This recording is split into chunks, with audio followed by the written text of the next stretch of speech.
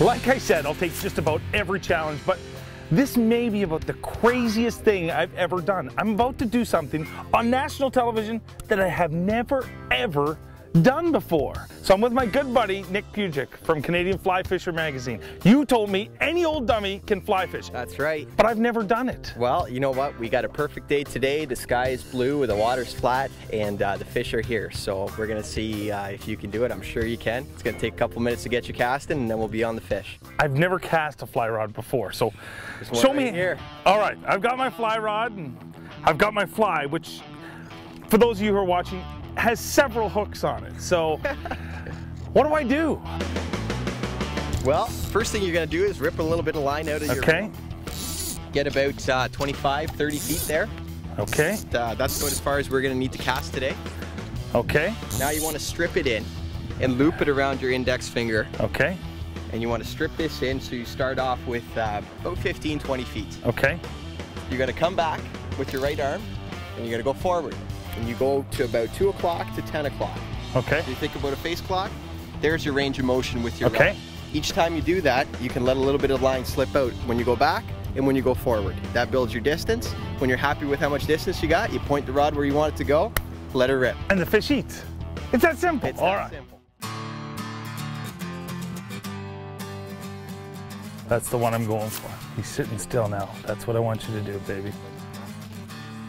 Yes, yes, that's it. Strip, strip, strip. Oh, I got him! I got him! It's a giant! It's a giant! Dude, this is a giant fish! This is the big one! Stay on, baby, stay on! Oh, dude, I'm going to the back of the boat. He's taking off of me. Oh, this is awesome. This is a big, giant gar. I have no business messing with a fish this big. This is early in my fly fishing career, Nick. Oh, dude. I'm gonna bring him around this side of the boat.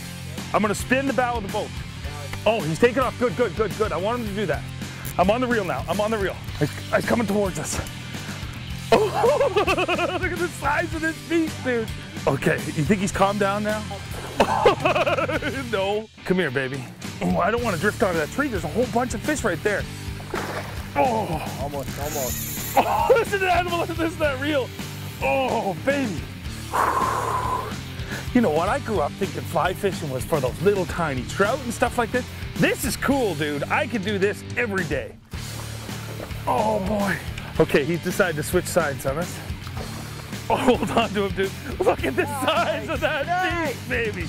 That is an awesome, awesome fish. Whew! Look at the size of that gar, dude. I tell you right now, if you think the traditional fly fishing, you know, I grew up for years and years thinking it's a river run through it.